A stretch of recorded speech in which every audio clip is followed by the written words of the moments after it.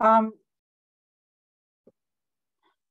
Great. So welcome, everyone. This is our webinar series, Health System Transformation, Speaking Up and Speaking Out. And today, the focus of this webinar is actually building on the webinar that we had last month that was on decriminalization. And today we're expanding the conversation beyond decriminalization and focusing on harm reduction. A warm welcome to all of you, and thank you very much for joining this conversation and participating today. My name is Susan McNeil. I am a registered nurse and work with the implementation of best practice guidelines at RNAO, and I co-host this webinar series together with colleagues who are here with me today. So I'd like to start with a land acknowledgement and recognizing that our work and the work of our members and those of you who are on the call today takes place on traditional Indigenous territories across Ontario.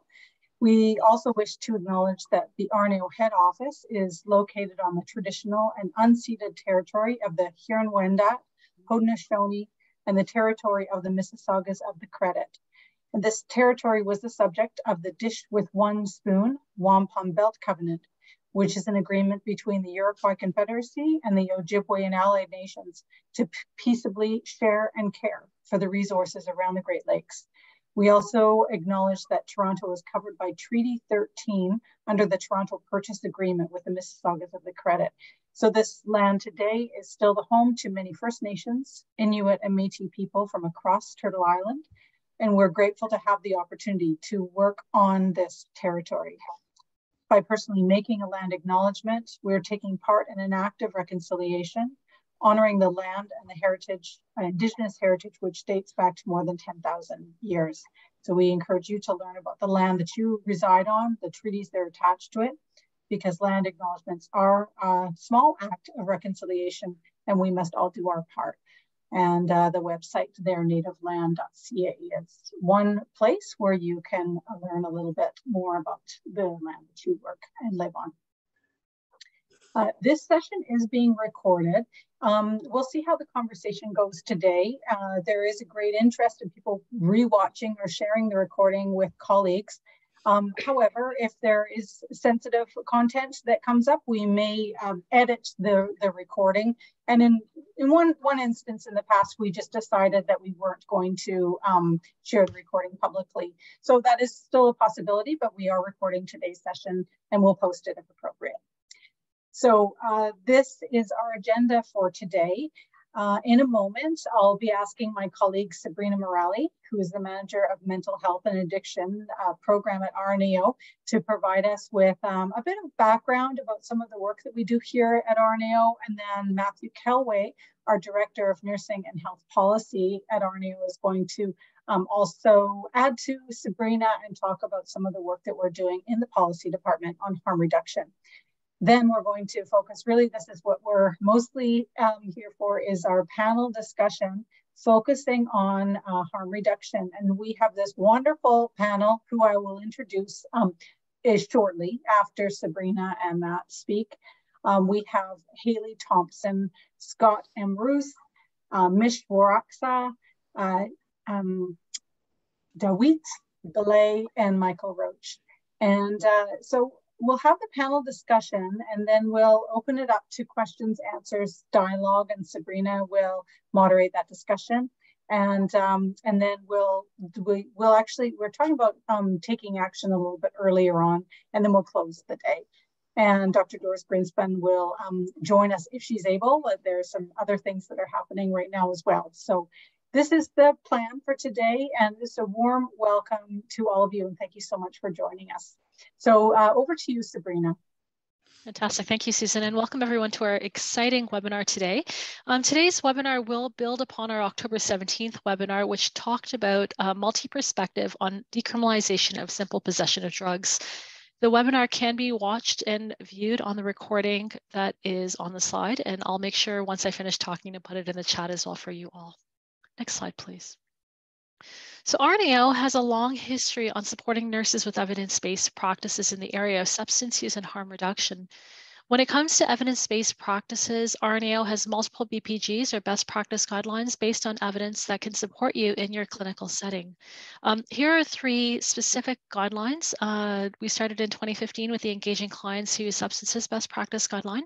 And it talks about how can nurses in all care settings and the interprofessional team rather support clients who use substances irrespective of care setting, irrespective of urban or rural boundaries as well. Based on some policy action and some work that RNAO did have with Insight in 2018, we released the Implementing Supervised Injection Services Guideline, as well as a foundational principle guideline. The crisis intervention for using a trauma-informed approach is something that can also be employed as well. Next slide, please.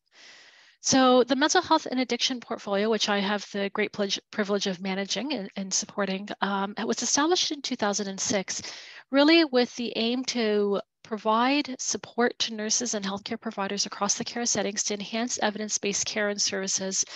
And the way that we do that is we take the guidelines itself and actually develop them into resources that nurses can use, whether it's our workshops, our multiple e-learning series, our monthly webinar series, or interactive videos that we have on our webpage, or toolkits. We invite you to take action and take a look at some of the resources and get involved and contact us, and we'd love to have your support.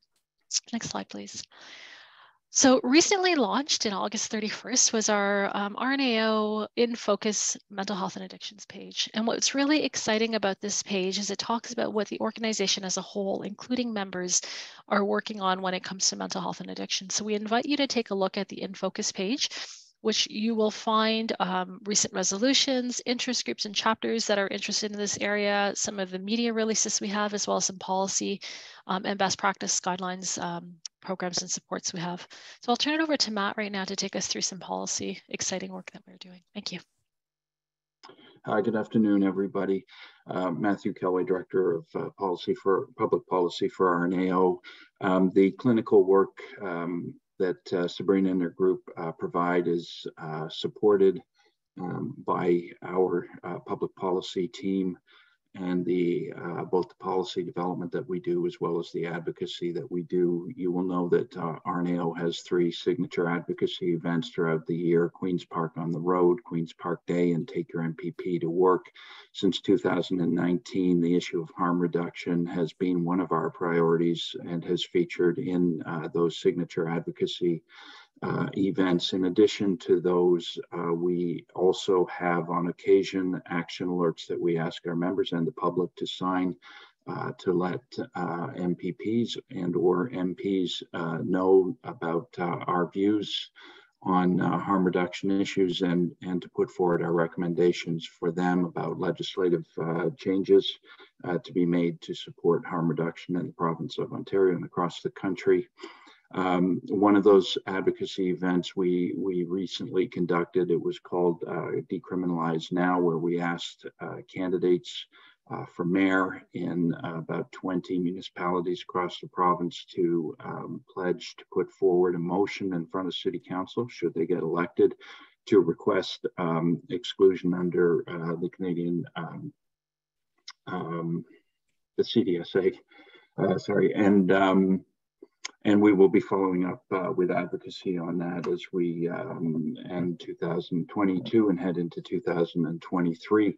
Our advocacy, if you could put to the next slide, please, Olivia. Our advocacy takes us into direct meetings with MPPs, and a little picture here of our recent meeting with the Associate Minister of Mental Health and Addiction, Minister Tibolo.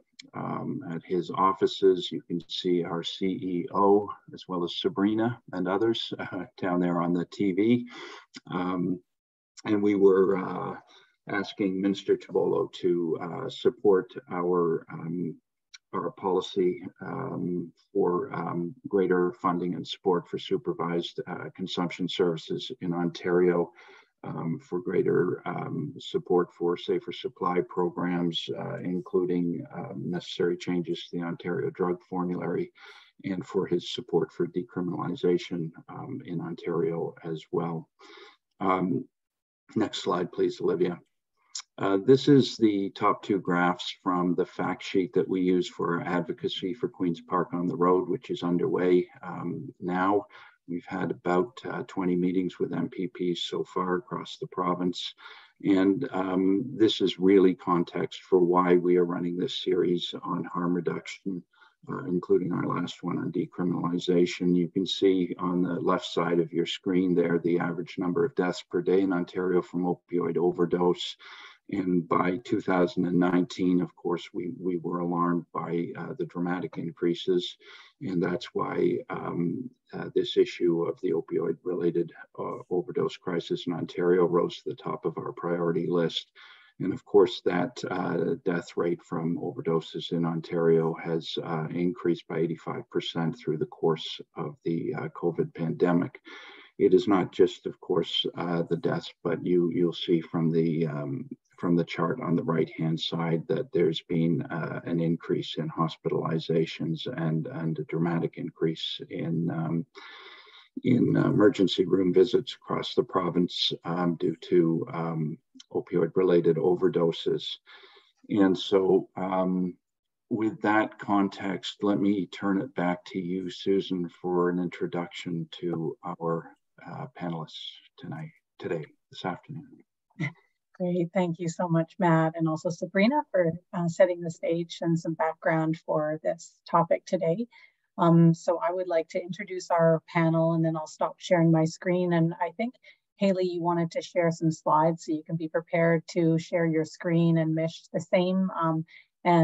Certainly slides are optional, but a couple of you wanted to share some information from your organization. So I'll just read out the bios and then move on. So Hayley Thompson is the project manager at Toronto's Drug Checking Service at the Centre on Drug Policy Evaluation. She's responsible for managing the day-to-day operations of the drug checking pilot, including fostering robust relationships with partners and working with the harm reduction community to optimize the service. Hayley holds a Master of Health Science in Health Administration from the Institute of Health Policy, Management and Evaluation at the University of Toronto. Scott M Roose has been a part of the social services industry since he was a child ready to be adopted. He says, we were working through the social lens of the education system in the 1980s, where ADHD and Ritalin were the norm. We are just scratching the surface of today's use of rehab and harm reduction. We are learning that some things work better than others. Wading through the sea of options, Scott tries to embody these best practices until we know better. We can't do better unless we know better, he says. Mish Waraksa is a nurse practitioner and clinical lead of the Parkdale Queen West Safer Opioid Supply Program, a Health Canada funded program for people at high risk for harm from the toxic, unregulated drug supply. Mish is a consultant for the National Safer Opioid Supply Program, a community of practice, providing support to clinicians new to safer supply practice.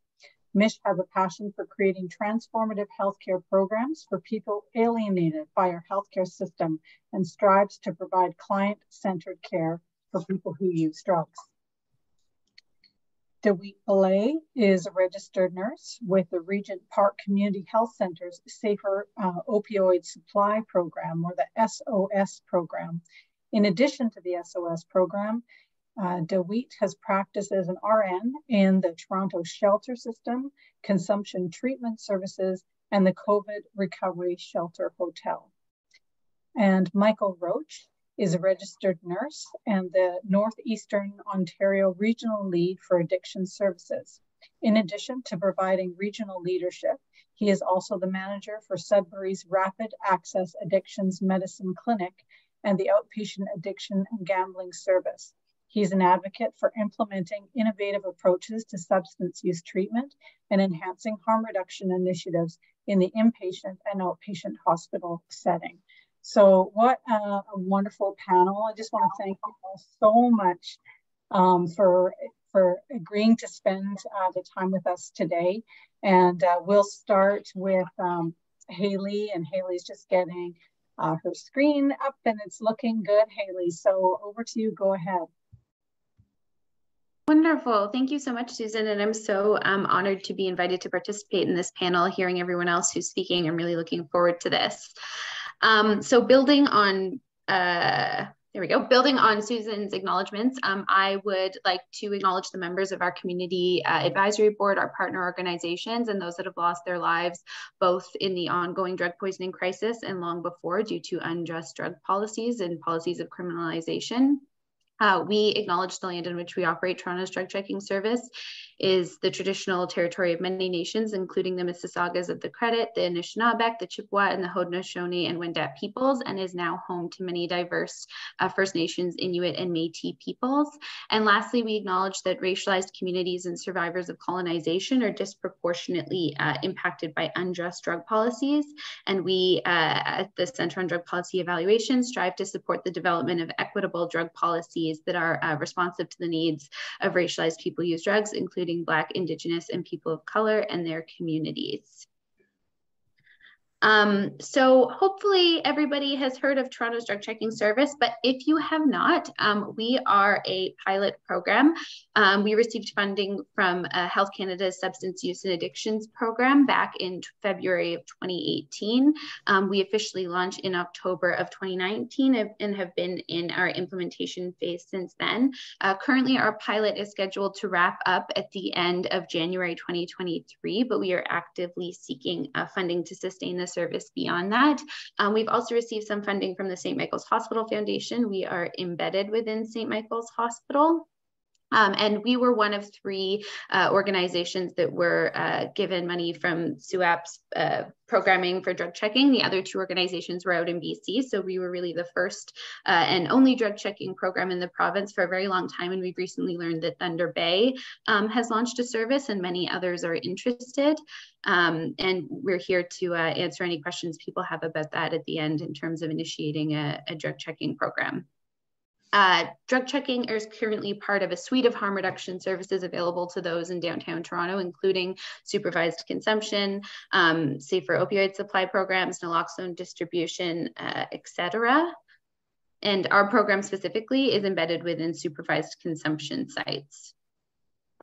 So what is it that we do specifically? We are a free and anonymous service that offers people who use drugs detailed information on the contents of their drugs in order to help them make more informed or the most informed decisions about their drug use. So that's at an individual level. And then every other week, we aggregate all of our data and put it up on our website. And we do this in an effort to share information on what we're finding in Toronto's unregulated drug supply in real time in order to help harm reduction workers and clinicians be able to tailor the care they provide to people who use drugs and what's in the unregulated supply in that moment.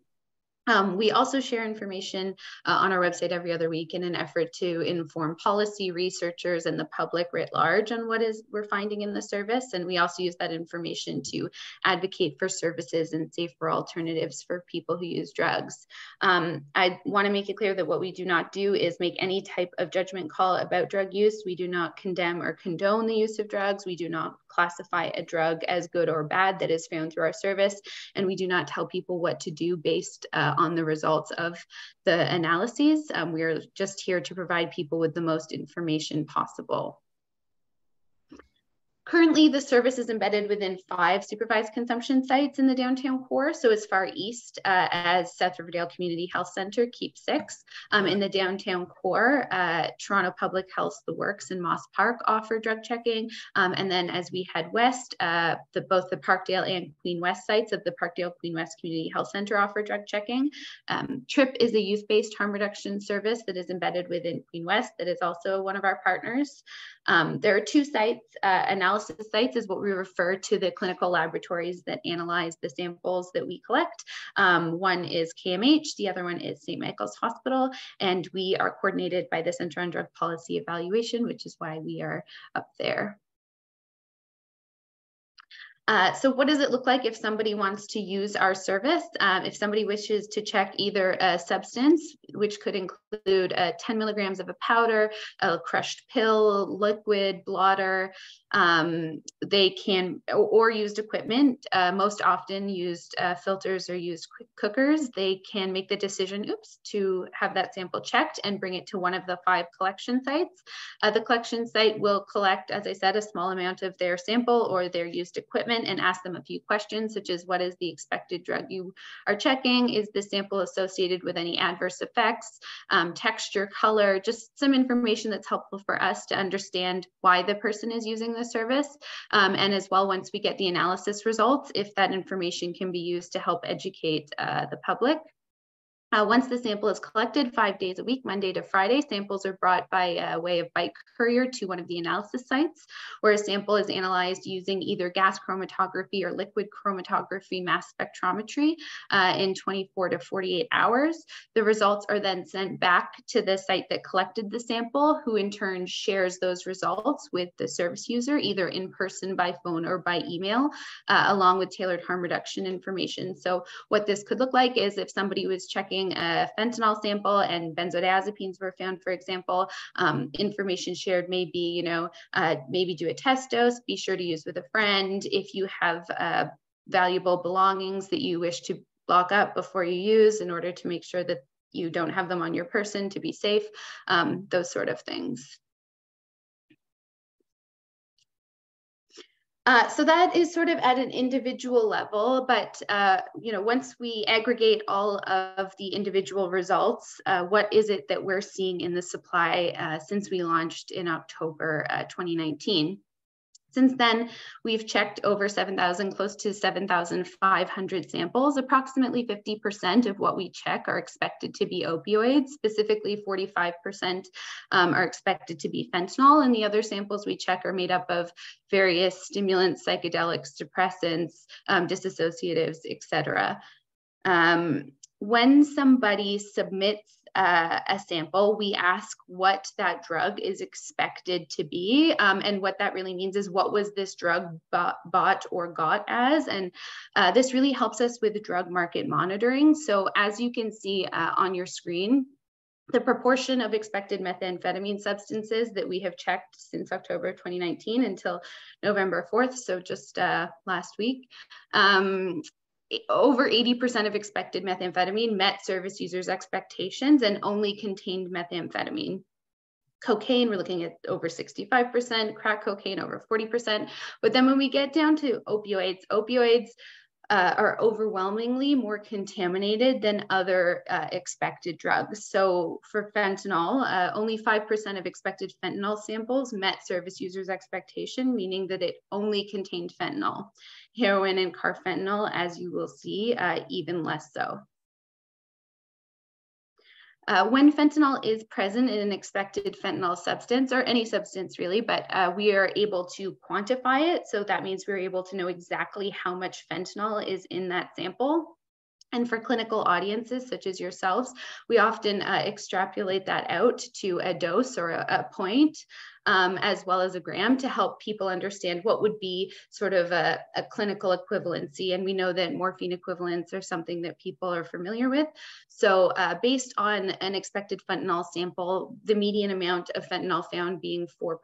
If we think about that in terms of morphine equivalencies, that's about 320 to 400 milligrams of morphine per dose, or 3,200 to 4,000 milligrams of morphine per day, if we're assuming that the person using fentanyl is using a gram, which we have been told is a fairly low assumed daily dose these days. And also this, our equivalency calculations assume that fentanyl is 80 to 100 times stronger than morphine. And we're working with organizations like Medify and the National Safer Supply Community of Practice to, understand or translate what this means for clinical practice and how we can ensure we're meeting the needs of people who use drugs based on the safer supply medications that are being provided.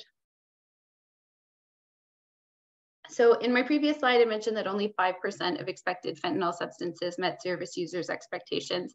Over 80% of the time, fentanyl samples contain both fentanyl and other drugs. The other drugs that we see present in fentanyl most often are the following. The drugs present varying degrees of harm to people who use drugs. So a drug like caffeine, we really don't know its long-term effects on people consuming as much as people do through their use of fentanyl. And we just know that it's a cheap bulking agent that is not particularly well liked by people who use drugs, but we know that for other drugs, they do present more of a risk or increased potential risk of overdose or adverse effects. So currently the drugs that are purple on the screen, these are other opioids. So these would be drugs that would add to that 4% of fentanyl being found, like the potency of that fentanyl. We know that these drugs, when they present alongside fentanyl, would add to the opioid equivalency potency. The drugs that are currently presenting on your screen in yellow, these are drugs that have sedative effects, benzodiazepines, xylazine, synthetic cannabinoids. They would potentially increase the risk of overdose for somebody who is who is using fentanyl. Yeah, all of these drugs, which you'll see make up most of the drugs found alongside fentanyl and expected fentanyl samples, unfortunately present health risks to people who use drugs. To date, or from all the slides I've shared our data aggregated over time, but it's also important to look at if you break down that data over time instead of, at aggregate. I've chosen benzodiazepines because that's something people are starting to know more about, and that is regularly now presenting in the media. So when the service first launched, approximately 34% of expected fentanyl samples contained benzodiazepines. Over time, that has varied. At its highest point, over 81% of the expected fentanyl samples we checked contained a benzodiazepine. That was in Q4 of 2020. There's been considerable variability since then. Currently, it is about, for October and November, we've seen about 45% of expected fentanyl samples containing at least one benzodiazepine. And this is obviously, really impactful to people who use drugs, specifically if you're expecting to use fentanyl and benzodiazepines present, and you may not even know that you are using benzodiazepines when your drug of choice or the drug you use is fentanyl. So people could be experiencing benzodiazepine withdrawals when the amount of benzos presenting in expected fentanyl samples drops to, say, 30%, like it did in Q3 of 2022. And we've heard that in the community as well, people feeling irritable, people not understanding what they're experiencing when their expected drug or the drug they want to be using is fentanyl. If we get even a little bit more granular and we look at the specific benzodiazepines presenting in the fentanyl supply, that has also changed significantly since the service launched. So when we launched atizolame, which is a benzodiazepine related drug, atizolame, when we launched atizolame, was the benzo that presented most often, followed by flualprazolam. And since then, there have been about 6 other benzodiazepines that present in the expected fentanyl supply with some regularity. And most notably, we've recently seen a dramatic shift in terms of like a decrease of atizolame and an increase in the presence of bromazlam, which is a drug that is said to be considerable or comparable to Xanax or alprazolam, as well as a rise in flubrorazepam. So again, not only is there variability in benzos presenting in fentanyl, but also the type of benzos, and those can also change, the outcomes of people's experiences when they're using fentanyl. I know I'm going through these quickly, but I'm assuming there's going to be a really robust question and answer. So please, if I haven't answered anything, get me then. This is the last slide I'll share on specifically about drug market monitoring data. And it's really just to demonstrate the change in time of drugs that we've seen present in samples associated with overdose. So when the service first launched, fentanyl and atizolame were once the only 2 drugs that presented in samples associated with overdose. And over time, more and more drugs have been presenting in samples associated with overdose. Till the end of September 30th, we see upwards of 10 drugs presenting with some regularity in samples associated with overdose. Most are benzodiazepines, but some, such as isotonitazine and protonitazine or carfentanil, are also opioids in addition to fentanyl. So to close, I just wanted to highlight some of the reasons that why we feel drug checking is so imperative or so important in the context of the drug toxicity and opioid overdose crisis. 38% of service users who completed our surveys indicated that they had never used harm reduction services before, meaning that drug checking could be seen as a gateway to harm reduction and other health services, which we see as a massive win, so that people understand the services that are available to them in their community and hopefully are less reluctant to access them in the future should they want or need to.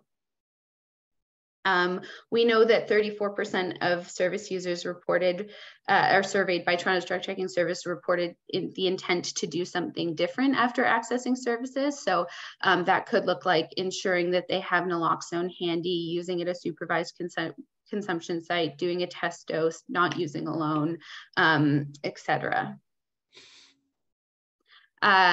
Thirdly, we monitor the unregulated supply, which I have brought up a few times in terms of sharing information on the supply every other week. We also share sort of the unique compounds that we find over time, and that is really important not only for people who use drugs so that they have the most robust information available to them, but we know other organizations such as the Office of the Chief Coroner of Ontario and Life Labs use this data to inform the work that they do. We work either with public health organizations or we release our own alerts to alert the public of dangerous drug market changes that we need or that we know people need to be aware of in real time. We know that our results inform clinicians in care. It helps clinicians and patients to better understand withdrawals, adverse effects, tolerances.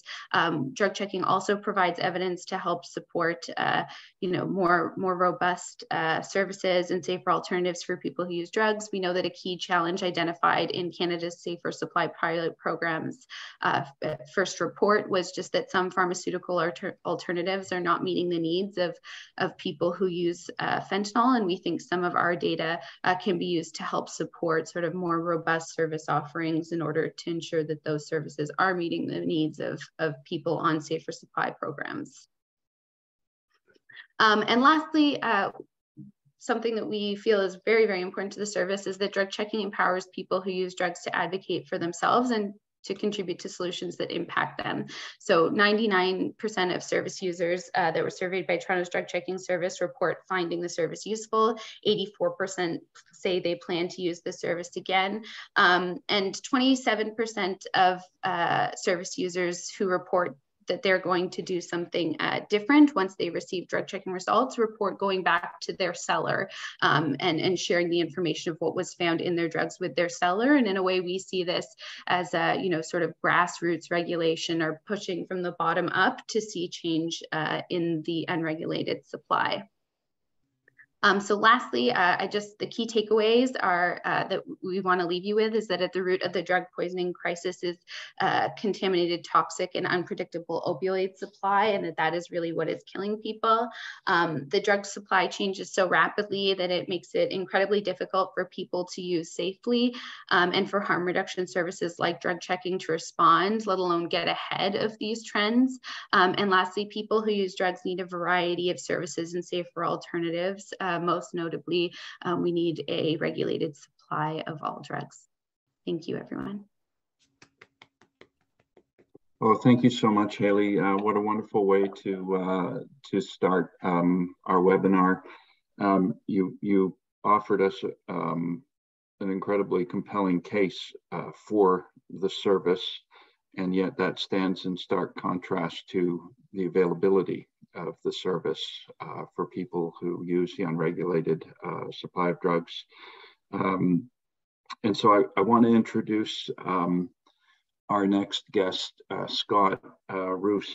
And Scott's going to tell us about his experience with the unregulated supply that Hayley described as toxic, contaminated, and I think most scarily unpredictable. Scott, you come from southwestern Ontario where this kind of service isn't available to you and others who use the unregulated supply of substances. Let me turn it over to you to talk about your experience with that. Before I get into that, Matthew, I just wanted to say we do benefit from the drug checking service. We get the email blast that comes out once a month, and we take that information very seriously, and we pass it on to clinicians to translate for us because we don't know what's going on, how to translate that. But we also know we can see that as soon as that email comes out, 2 weeks later we have a spike in overdoses. So there's actual real time. You're getting that real time data, but it's and that's the only unfortunate part. But it gives us a chance to get ready. We've got to like get the troops together, get everything ready. You know, we've got things coming down the pipeline. It's coming down the 401, so it's going to be here soon. So it lets us tell our friends that be prepared. Like all the standard harm reduction statements. Don't use alone. Don't do the test dose, all those types of things. So I just wanted to tell Hayley that it is felt in the rest of Ontario, and I'm assuming that it's being felt across the country as well. Thank you for the service. So actually, it's quite heavy, this information that we've been taking. Can we take just a moment to take a big deep breath in? So just big deep breath.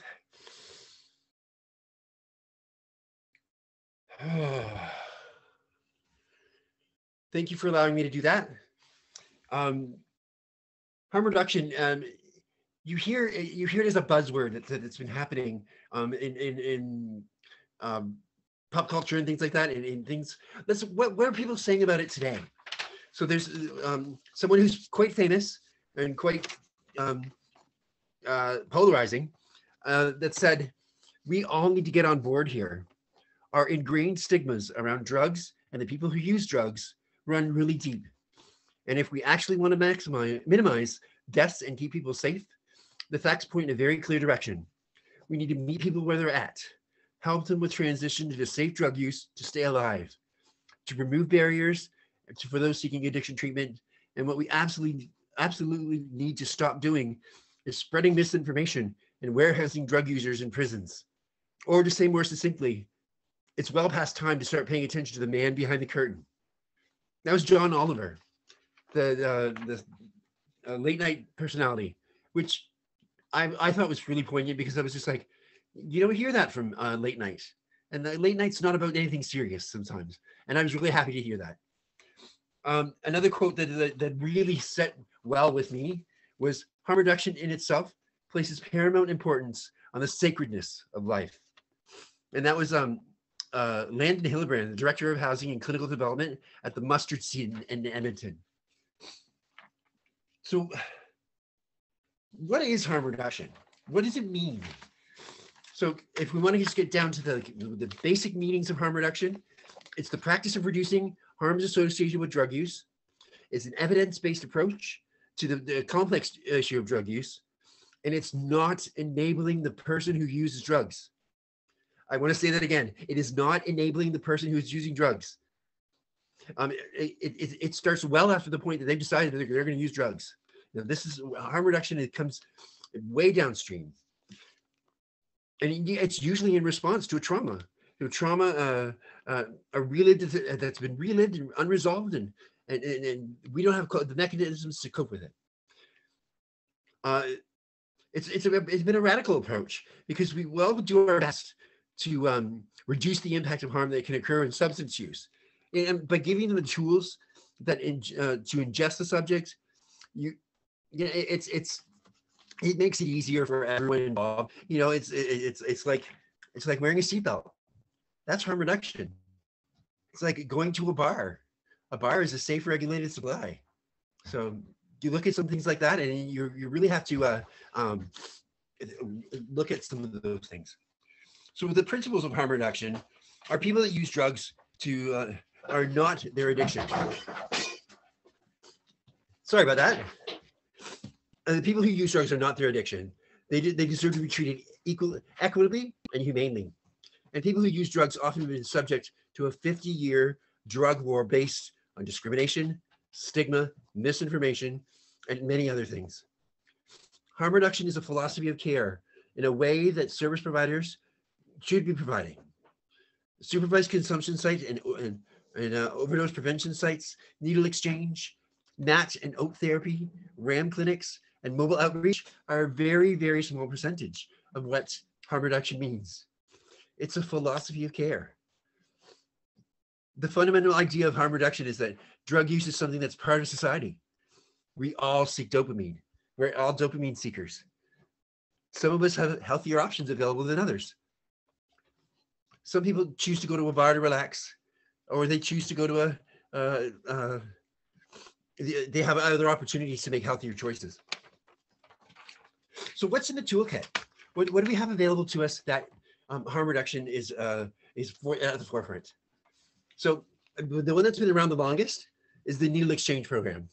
And that's been in 1983, a Yale student and a former heroin user began publicly distributing sterile needles intravenous drug users in New Hampton, Connecticut. Now it's in 90 countries worldwide. Needle exchanges became the forefront of basic harm reduction policies. Needle and syringe programs, also known as needle exchange programs, is a social service that allows injecting drug users to obtain new and unused hypodermic needles and associated peripherals at little or no cost. Everyone, I believe everyone at the table today is very familiar with the needle exchange program. Then the next one that I think is we need to make sure that it goes across the world, across the country, is a supervised consumption site or overdose prevention site.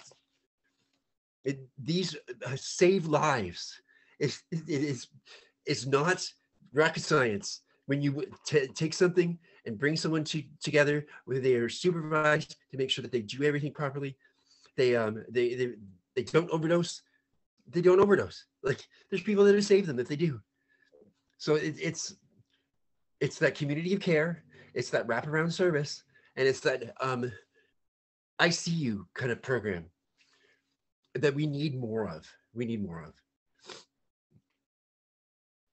Medically assisted treatment or medication assisted treatment, or MAT. So that's your Suboxone and your methadone. There's a couple other ones that I can't pronounce them and I don't even try. So this includes the pharmaceutical intervention of getting people off drugs. It's a part of a larger, more comprehensive addiction management plan. It involves the use of medication approved by Health Canada in combination with education, psychological counseling, behavioral therapies, and peer support to do that evidence-based approach to care. Ooh. The next one, which we just received in our community very recently, is we started a RAM clinic, which is a rapid access to addiction medicine clinic. And these are where there's low barriers for people to make sure that they can get the help they need. It's usually the first point of access for some people who use drugs. And it's they don't need a formal referral. So it's that step away from the medical profession that they can, okay, I can just go in here and talk to somebody. I don't have to make an appointment. I don't have to do anything because I can't make appointments. Appointments and I don't mix. So, and then the final one, which is a lot of people are quite familiar with, is mobile outreach service. And mobile outreach service is one of those I'm proud to be a part of. And it's you go out, you could meet people exactly where they're at, on the street, in the alleys, in the apartment buildings, living rough, couch surfing. You meet them where they are. You say, hey, I hear you. I see you. You're a person. So what needs to happen now? First thing, the easiest and most effective way of dealing with some harm reduction and helping people who use drugs is your words. Your words carry so much weight and so much power that when you take the time to think about what you're going to say next, and really take that step to say, this is a person. This is not a person this is not a drug that's talking to me. This is not a diagnosis that's talking to me. It's a person. And I think that's one of those things that I say every time I do a conversation with everyone. Your words have meaning and agency, and they can do magic, and they can do harm. The next thing is we have to accept as a society, as a human race, that drugs are a part of our society, that we are dopamine seekers, that we have healthy ways of getting that dopamine, and there are unhealthy ways of having that dopamine. We need to make sure that that's unhealthy way of using the dopamine is lessened. It's reduced, harm reduction.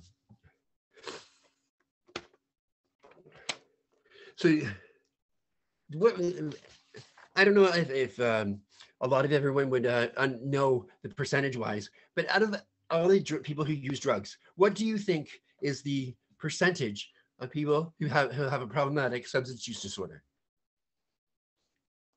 Just do it in the chat. I'm going to pop it up here. I'm going to call people out because I know people in the audience. 5%? No, it's a little higher than that. 30%. We're looking.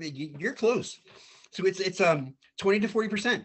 And it was a study done by Anthony and al. I don't have the year. I have to get that year so I can make sure that this is credible. But a lot of people are thinking that everyone that touches drugs, they're going to be addicted. No, they're not. There's people that can be a functioning person who uses drugs, and they use this as their coping mechanism, and it is not causing harm. So therefore, they're not addicted. And these we forget about some of those that section of the people who use drugs community, and we really and I think that's one of those things that harm reduction is also available to them. Does anyone have any questions? We're going to have a Q&A, Scott, after the panel gets a chance to speak. So be ready for that. Or I'm sure. Thank you. Are we ready to move on to the next panelist, Scott? We are. That's it for me. Yeah, no, and thank you so much. It was such a wonderful overview and simplification, really, of what's available under that umbrella that we use called harm reduction. And I was struck by a couple of things you said, that harm reduction, you were quoting somebody, harm reduction places paramount importance on the sacredness of life. And that's something so deeply embedded in nursing philosophy and practice, I think. And yet that's also kind of contrasted with the sense that it's such a radical approach. And for someone who does advocacy on this issue, it's kind of reconciling those two things that become so difficult. Why is something that puts paramount importance on the sacredness of life deemed so radical by those who are sitting in the seats of our legislatures? Anyway, it was very interesting, and thank you so much. And I want to now turn to start the nurses off on our panel with Mish, who's back by demand. Mish, thanks for joining us again.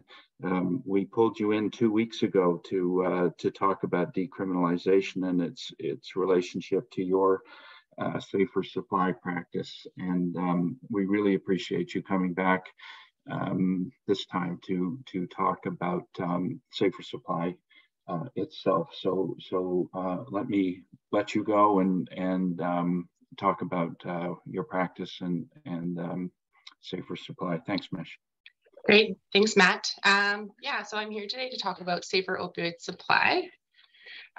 Just a little bit about me. My name is Mish. I'm a nurse practitioner, and I'm also clinical lead with the Parkdale Queen West Safer Opioid Supply Program in downtown Toronto.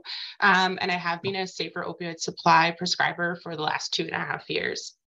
So we'll talk about safe supply today. I think it's been mentioned a sprinkling here and there. I was lucky to be able to listen to a talk this weekend by Garth Mullins, who's an excellent host of a podcast called Crackdown that I highly recommend for anyone interested in harm reduction.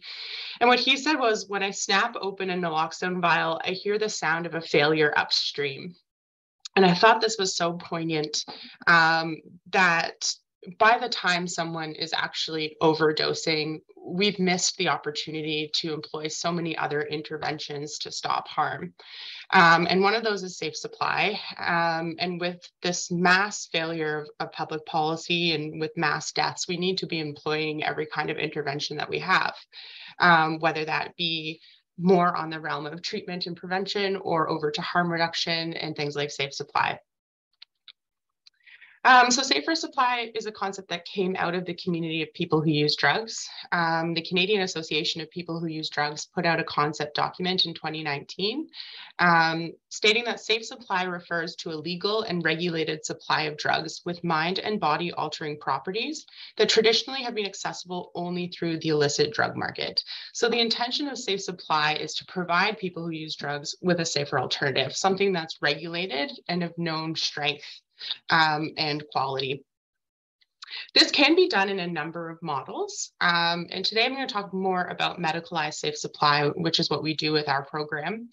The goals of which are to reduce the risk of overdose and overdose death by providing adults exposed to the contaminated illicit drug supply with low barrier access to a safer drug supply. Also to reduce harms associated with illegal activities required to access drugs through the street market. So sometimes people may be engaging in survival sex work, which they might not be doing otherwise, or other activities like shoplifting, et cetera, in order to be able to obtain the substances that they need. With our programs, we also want to increase access to healthcare, harm reduction services, and other social services for people who use drugs. The guiding principles of safe supply programs, first and foremost, to be harm reduction focused. Safe supply is not intended to be an addiction treatment. It's not supposed to be ending people's dependence on opioids, but to provide a safer supply and reduce the harms associated. Our programs should be patient-determined and directed outcomes, which means that some of our clients don't intend to completely stop their use of fentanyl. They may have goals to simply reduce their use or to reduce their risk of overdose otherwise. So we don't require that our clients are abstinent of the street supply in order to continue with the program. The voices of people who use drugs are prioritized at every level with program planning and implementation, as well as evaluation, to provide low barrier care and assertive engagement and creative persistence to try and really meet people where they're at and get people to continue with care with us, and to provide anti-oppressive medical care, especially in the context of a lot of stigma and discrimination for people who use drugs in our current system. So what does safer opioid supply actually look like day to day? Usually, people are being prescribed a long-acting opioid as part of their safe supply. So we're often using slow-release oral morphine, or Cadian. So that's a 24-hour formulation of morphine.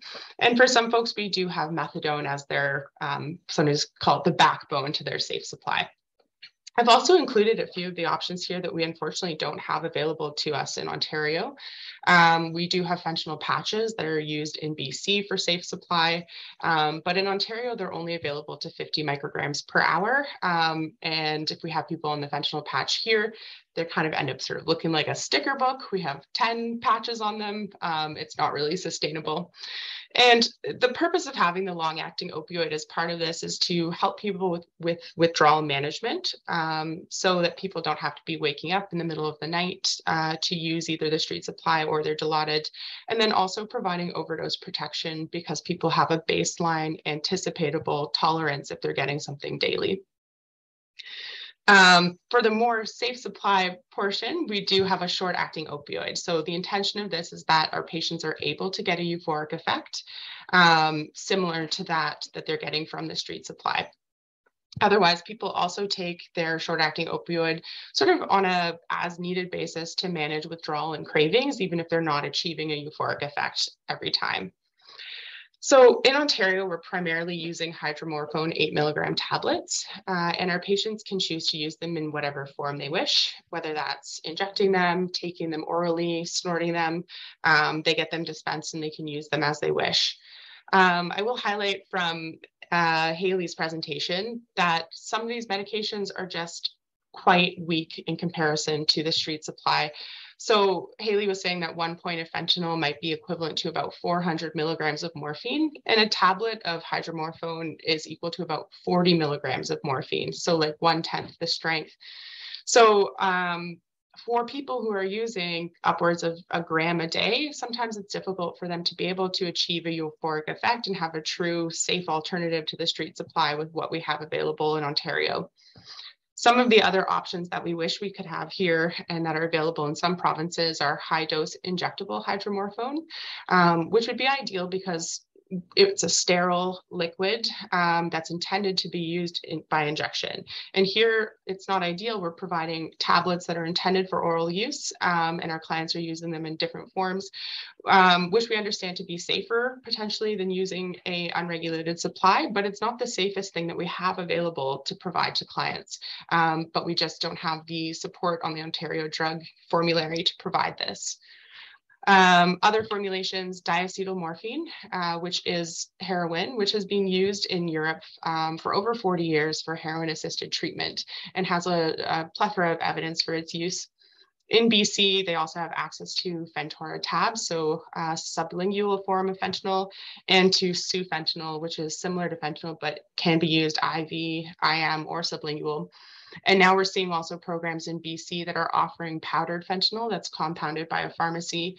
And the great thing about this also is that people are able to smoke it. And currently we don't have a great option for people who are smoking fentanyl from the street supply for them to be replacing it. So this is what it looks like for patients within our program. They are attending the pharmacy daily, most of the time, and they're receiving their Cadian or their methadone at the pharmacy observed by the pharmacist, and then are picking up allotted tablets to take home and use as they wish. And we're using up to about 30 tablets per day with our clients, depending on their needs. With our program, we're lucky to be able to also provide some wraparound services. So we do provide case management and health navigation for people to receive social supports, seeking help with housing, replacing IDs. We do provide low barrier counseling. So we have a counselor that provides services both on site at our clinic and with our mobile team. And sometimes meeting people out in the community, having just a walk and talk form of therapy. We provide primary care to our patients, including preventative care, chronic disease management, and things like Hep C and HIV treatment. As well, because we are associated with a supervised consumption site here, as well as a needle exchange, our patients do have access to other harm reduction services beyond safe supply. Across Canada, this came from a study actually that looked at safer supply programs up until May 1st, 2020. So this is actually quite outdated. I just want to highlight that safe supply is not a small thing happening in a few clinics in Toronto. This is something that's happening across the country. We did see an explosion of these safe supply programs, especially during the pandemic. But even here 2.5 years ago, we have over 81 safe supply programs across Canada. Health Canada's Substance Use and Addictions Program, which funds our program, is currently funding 18 safe supply programs, or actually at the time of this study, so there's been more since. But unfortunately, this is just pilot program funding. It's time limited to less than 60 months or 5 years total. And then there's questions around why we're getting this funding from a federal source when our healthcare funding falls under a provincial level, but we're not seeing these programs funded on a provincial level. Just to touch on the nursing aspects of our care, the majority of safe supply programs in Ontario are NP-led, I'm very proud to say. So it's NPs who are providing both the safe supply prescriptions and primary care to people who use drugs.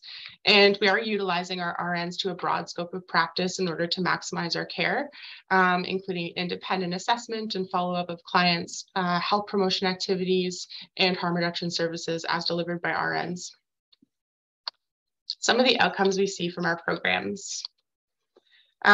This study came out earlier this year, a comparison of people who were enrolled in Safe Supply versus a matched group of people in London, Ontario.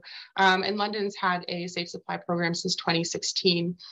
So among their Safe Supply clients, they did see a significant decline in hospital admissions, emergency room visits, and hospitalizations for infections, and a big decrease in non-primary care associated healthcare costs from $15,000 to $7,000 per person. And they highlight the non-primary care related because the costs related to primary care because people were actually accessing healthcare in ways that they hadn't previously. Most of them weren't in touch with a family doctor. And a lot of those costs are actually associated with new Hep C treatment once people entered the program. So the cost of medications did increase. They also saw no increase in infections, overdose-related deaths, or all-cause mortality amongst Safe Supply clients. So this was also reassuring of the safety of the programs. Other outcomes seen in their external evaluation with the London program, and we're having these evaluations going on for our program currently, a decrease in the use of unregulated opioids. So 91% of their clients starting Safe Supply, that decreased to 46% of their current clients.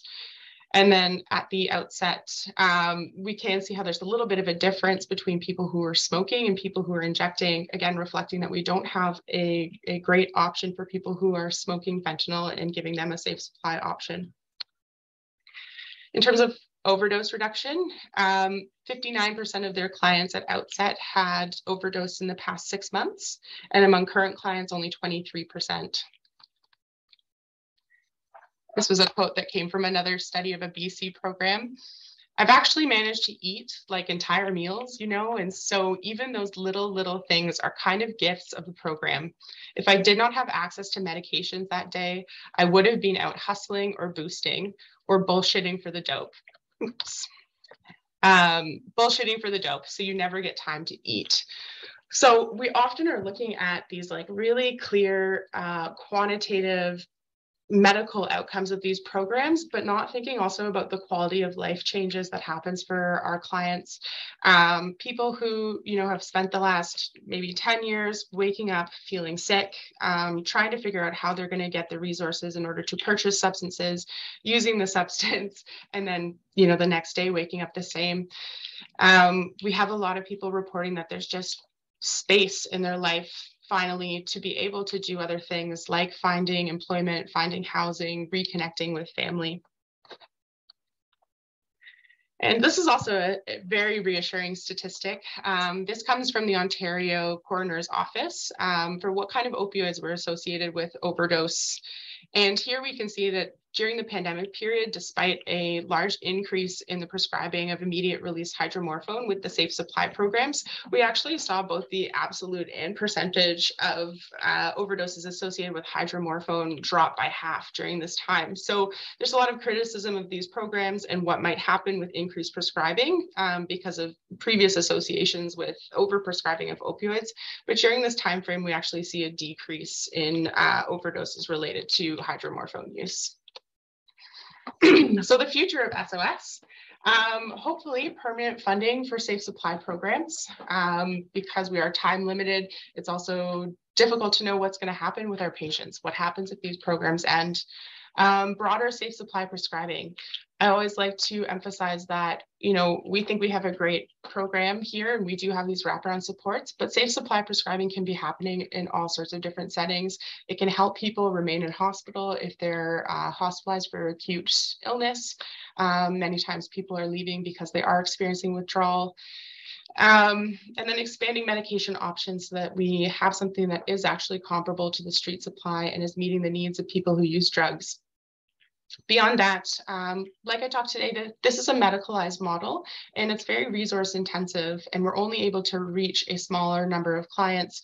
So others have suggested more public health approaches to Safe Supply and demedicalized models of accessing a regulated drug supply. You know, you and I might go to the LCBO to access our Safe Supply of alcohol.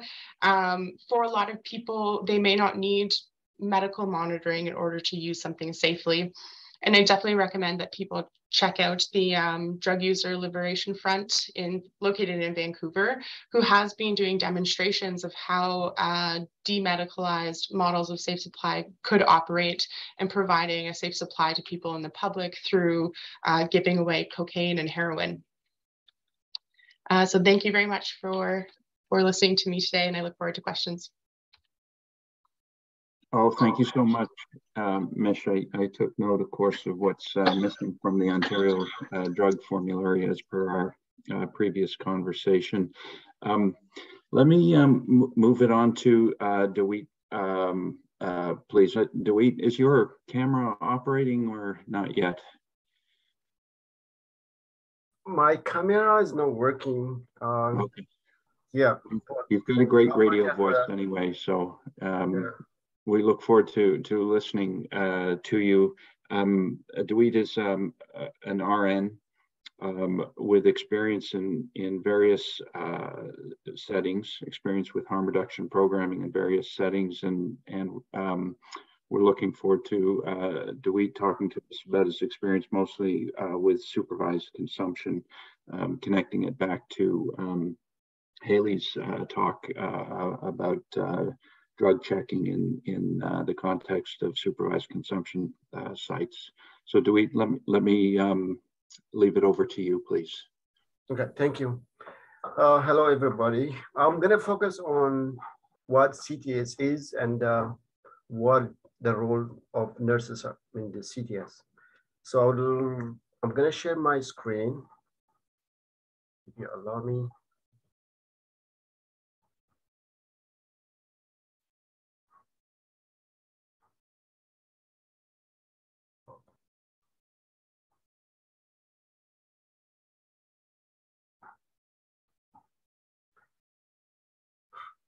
So like I said, my name is David. I've been a nurse since 2005. I used to work in the shelter system between 2005 and 2018. And 2018, I've been working at Regent Park as a conception treatment service site. And also used to work in COVID recovery hotel between 2020, 2021. And I've been working as RN in SOS program at Regent Park currently. So like I said, I'm going to talk about CTS, consumption treatment services, like what CTS is. CTS at Regent Park is embedded within the system. In general, CTS is like a subsystem. Like you have pre-injection, injection, during injection, and post-injection. So any person who is a drug user or substance user can access the sites, and CTS basically provides safe space for clients who injects drug of their choice. And CTS is safe, it's non-judgmental, low barrier, and also trauma-informed. So from my experience working in a shelter system, as well as here at Regent Park, in the past, people used to inject in the washroom or alleyways or streets. So people experience, a lot of people, people who is substance, as you know, as people mentioned from the previous panel, police harassment and incarceration was common. So the role of nurses in the CTS is we do a lot of assessment of clients' needs while navigating the system, and also a lot of advocacy, connecting clients to resources, such as to primary care providers, MDs, NPs. The most common issue we see is skin and wound care, and also address overall physical health, mental health, and immunization, and connect them to social workers and case workers for if they need ID replacement, or if they have housing issues, shelter beds, or legal issues, and also shower and laundry. And also the other aspect of the nurses' roles is responding to overdose situations, building therapeutic relationship with clients, educate clients how to find veins and inject safely, prevent infection and harm associated with injected substances. So for example, I used to collect data while I was in CTS between 2019 and December 2021. We see this, can you see my screen? Can you see the graph? Yes, we can. Yes, yeah. Thank you.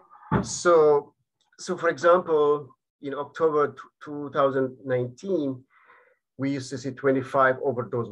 We responded to 25 overdose here at Regent Park. In November 2019, we responded to 22 overdoses. So this is a monthly data I pulled for the sake of presentation. So as when the World Health Organization declared pandemic in March 2020, the number of overdose actually decreases. This is because the number of visitors decreases. So as you can see, in May, between March and October, there's a decrease in number of overdose. This is related to access because of the lockdown and the pandemic. So as the pandemic case decreases, the number of overdose increases because access to the service, people who comes to the CTS to use the injector. So, yeah, I mean, yeah, that's in general. SOS is like Mish mentioned, SOS saves lives and it provides to clients pharmaceutical drugs instead of contaminated street drugs, and allows client to spend less because a lot of clients spend money. You know, the average, the average people spend who are users like at least I would say 200 to 500 a day. So having this safer supply decreases their expenditure and they can spend the money to other aspects of their life, for example, clothing, housing, and other aspects of their life. And also SOS provide access to primary care, social worker, case workers. So one of the barriers are like accessing primary care at a given time and missing appointment, screening, especially related to COVID, and opening hours. Usually Regent Park opens between 9 and 4, and it's not opening over the weekends. So that becomes a barrier. And also the limited amount of food available at Regent Park. And the other barrier would be program capacity. For example, SOS, we have a lot of waiting lists, people who are waiting to come to the program. Because of the program capacity, we have limited number of people can actually access the program. Thank you. My presentation is very short. Thank you. Oh, that's wonderful, Doit. Thank you very much. Gave us a great overview of what's happening in there, and much appreciated given your extensive experience in harm reduction programs. Let me move over to Michael. Then Michael is the regional lead in Northeastern Ontario for addiction services, also the manager at the RAM Clinic in Sudbury. And today, or so far this afternoon, we've been talking about harm reduction programs in specific and separate settings. And Michael is an advocate for moving harm reduction and integrating it into other health settings and specifically hospitals. So Michael, if you could tell us a bit about your advocacy and your work, please. Absolutely. Thank you very much. I am also going to share my screen here. if that's okay. Great.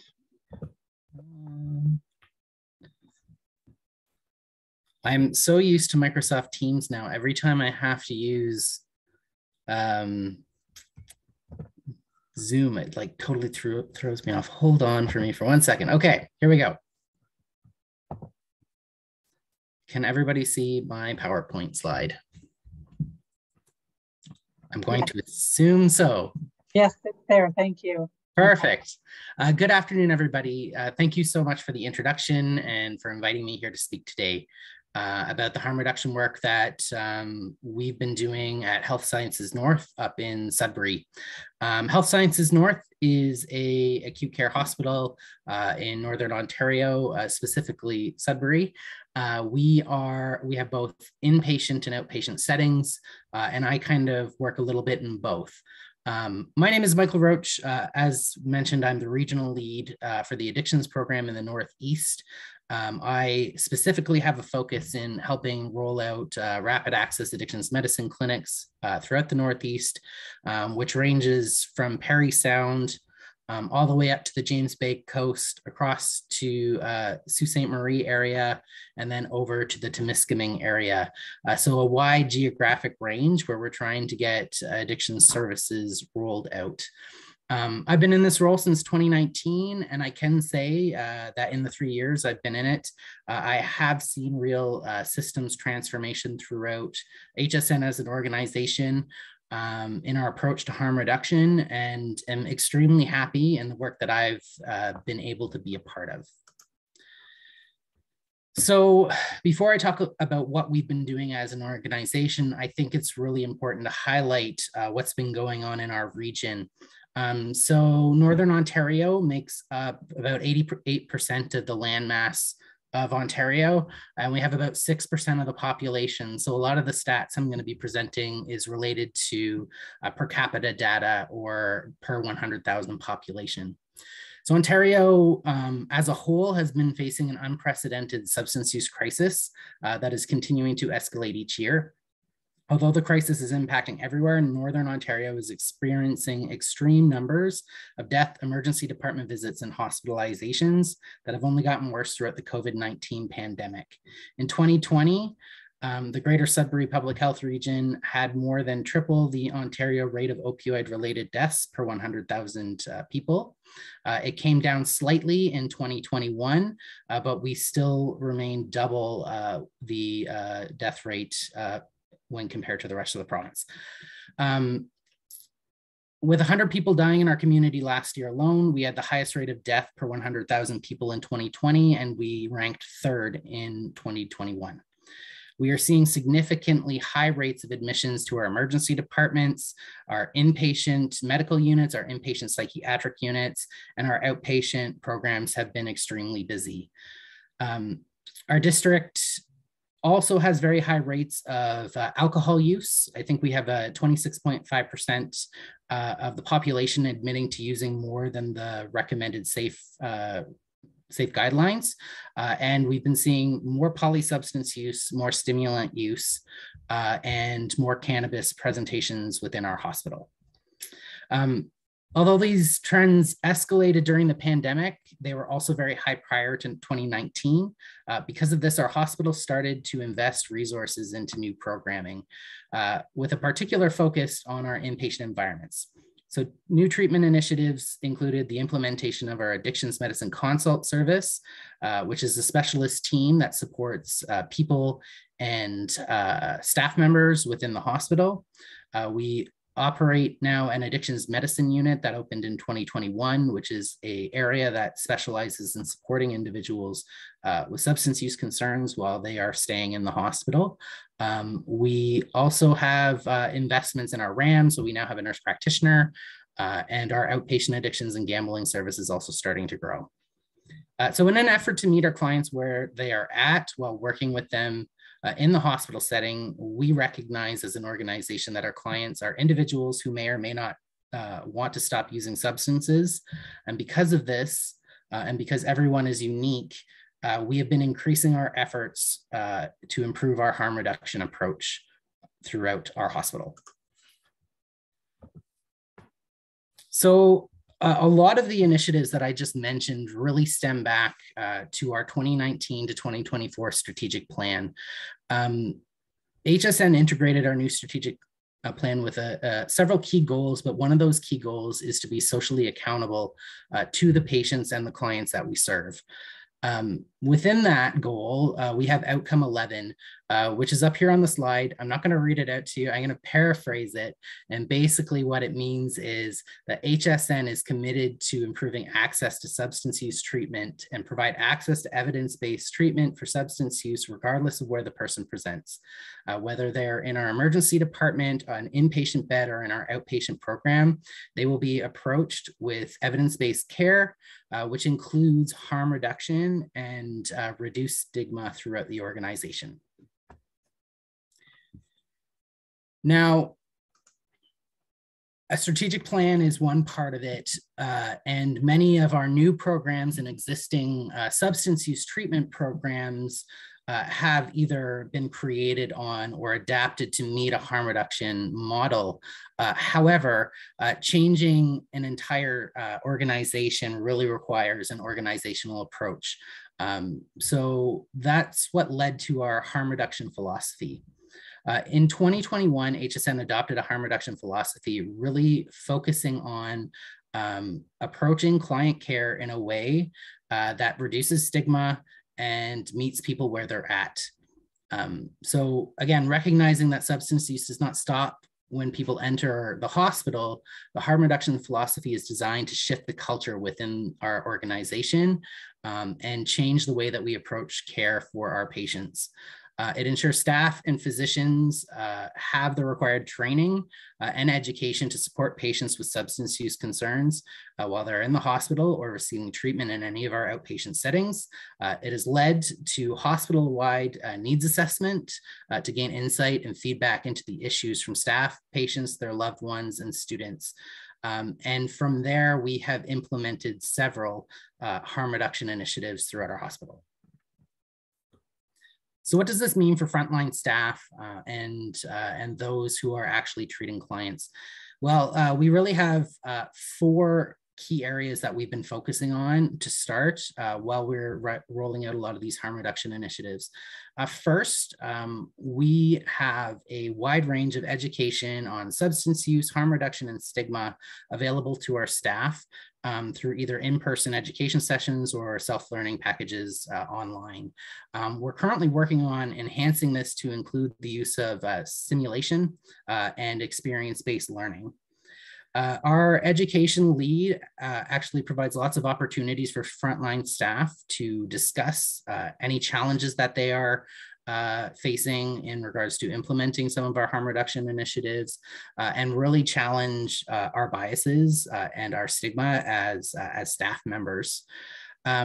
We have consultative support experts available to our staff that are only a phone call away, and that is our addictions medicine consult service, who are able to go and speak directly to staff to help them understand or approach harm reduction and substance use treatment in ways that are client-centered. And we've developed several tools to support our clients when they need it and support frontline staff in providing access to our harm reduction initiatives. So we've developed several harm reduction initiatives throughout our hospital. First and foremost, a lot of these actually started way before COVID. So back in 2018, which seems like a lifetime ago, our outpatient program started distributing naloxone, as did our emergency department. In 2021, as I mentioned, we implemented our harm reduction philosophy as an organization, and we created a harm reduction committee. This committee has individuals on it from community-based organizations, people with lived experience, and frontline staff members, and really provide us with the lens that we really couldn't do without them. We were the first hospital in Ontario to start an inpatient naloxone distribution program. So anybody admitted to any of our inpatient environments can have access to a naloxone kit prior to them being discharged from the hospital. And we've been working very hard with public health on this initiative to ensure its success. And I'll talk a little bit more about that one in a minute. We have crisis addiction workers outreach. So our crisis workers actually go out into the community and also provide harm reduction kits and naloxone kits in our community. We are currently working on a naloxone administration medical directive. This will allow our staff in the hospital setting to administer a naloxone while they're waiting for a co-blue team to arrive if they suspect an overdose. And we've created several pre-printed order sets that are available to any of our staff and physicians throughout the hospital. One that I have not mentioned here because I just got an update today is that we are also we also recently implemented a pilot, again, collaborating with public health for harm reduction injection kits that we are able to provide to our clients on our addictions medicine unit. If it's successful, if we get through the pilot phase, we're looking at how we can spread it hospital-wide to our outpatient programs and utilizing our addictions medicine consult service to support those in inpatient settings as well.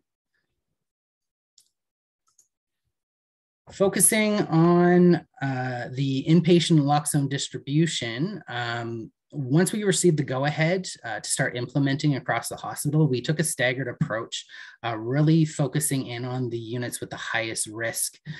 So we approached it in these 4 phases. First, we identified who had the highest risk, which units were ready to go, and which ones need a little bit more time, and contextual variables. We then designed an education plan, a distribution rollout plan, and developed a toolkit for the staff members, and we implemented in a waved approach. Keep in mind, this was back at the start of 2021 when we were in the height of the COVID-19 pandemic. We had units in lockdown, we had outbreaks everywhere, staff were burnt out and struggling. And despite this fact, most units welcomed this program with open arms to get naloxone kits into people's hands before they leave the hospital and are arguably at one of the highest risks for overdose. It's been an extremely successful program. We as a small team really took a grassroots approach. We made it as extremely easy as possible for people to take this and run with it, and it has been very successful. So to date, our inpatient units have handed out 738 naloxone kits in the 2021-2022 fiscal year. And as of July this year, we've handed out another 446 kits, which is a staggering amount of kits considering our population size that are out in the community. Other successes that we've had, we had our AMCS and AMU implemented. We're piloting that harm reduction kit distribution, starting with injections and followed very closely by inhalation kits. We are seeing a shifting culture within our hospital. We are having people having conversations with individuals who would have avoided it in the past. We have complete senior leadership buy-in. That we are getting support from VPs, directors, and our board of directors. And we have lots of community partners that are jumping on board and supporting us when we are discharging from the hospital. In regards to lessons learned and next steps, again, we couldn't have done this without our collaborative relationships and with our community partners. I think our collaboration with public health was essential in our naloxone distribution kit program. Senior leadership buy-in really did help in moving a lot of these programs forward, particularly developing a harm reduction philosophy and getting that in our strategic plan really allowed us to dedicate resources and time to these initiatives. We do have a very dedicated group of people that really have invested their time in developing a lot of these initiatives. As for some lessons learned, these initiatives do take a lot of time. There's a lot of red tape in a hospital setting that we need to get through, but being persistent and working through those things really does pay off, at least in our case. You need to prioritize those perceived and unperceived gaps, and feedback from staff and people with lived experience is essential when you're developing a lot of these initiatives. Lastly, the work is never done. We are continuing to try to move the needle forward and ensure that people within our communities are able to get access to harm reduction initiatives where possible and when possible. And that would be me. Perfect. Thank you, Michael, for such an inspiring presentation and understanding a true harm reduction approach at an acute care organization, that it is possible, especially where you are. I actually want to thank all of our panelists today on behalf of everyone here. I hope you have really understood what it means to truly embrace harm reduction and to understand different programs of a philosophy of care, and that it really can happen from, you know, community care to public health to acute care settings across the spectrum, so that no door really is the wrong door approach. One thing that I really did hear from all of our panelists today, and I really wanted to echo it, was understanding that there is a person. There's a person at the end of the day that's receiving care, that's receiving support, that our words are power, and that we need to support the person behind the substance. And so I really do want to echo that. And thank you for all of our participants and for your amazing and beautiful words that you shared with us. At this time, I would like to open up the lines for questions. If you feel comfortable, please unmute yourself and or raise your hand, and we can call on you for any of our panelists today. Or if you want to type it in the chat, I'll be absolutely pleased to read it out as well. So I have one question. Can you share one thing of importance when implementing a harm reduction approach? If I'm beginning in my journey in this area, irrespective of where I work, what is one thing that you think is really important?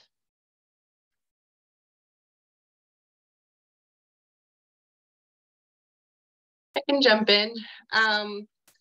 That this community has a lot of strengths. There's a lot of knowledge that people who use drugs hold as a community. A lot of harm reduction has been driven by people who use drugs. And we need to approach people humble about the knowledge that we don't have. Because what I unfortunately sometimes see is people who are like staff and healthcare workers who come forward and say, I have a harm reduction approach.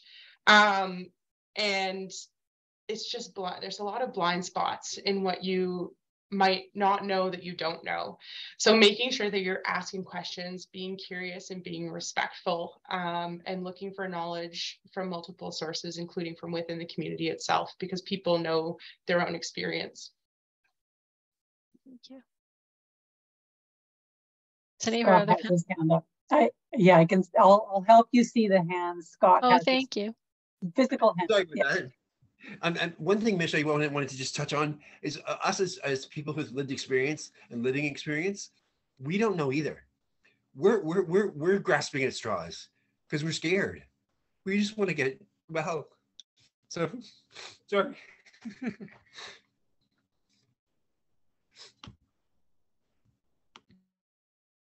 Thank you, Scott.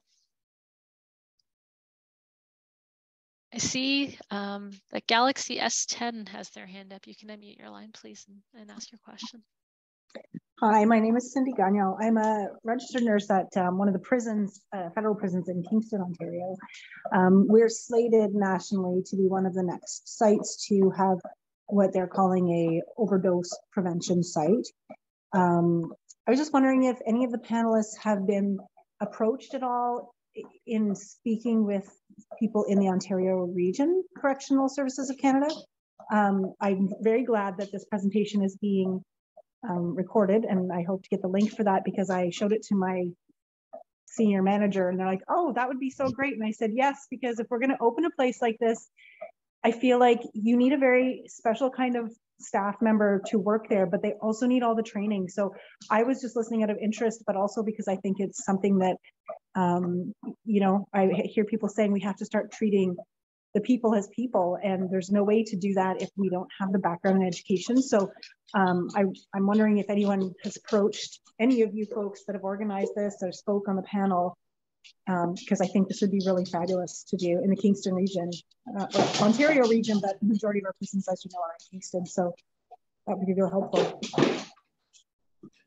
That's an amazing comment. I think that we should be able to legitimify the harm reduction world. Make this accreditation, make it a harm reduction professional, bring the education and all these things to the people that are giving you that information. Make it an exchange. You give us this information, we'll give you the accreditation. You'll be able to take that and use that as employment. So I think that might be an option.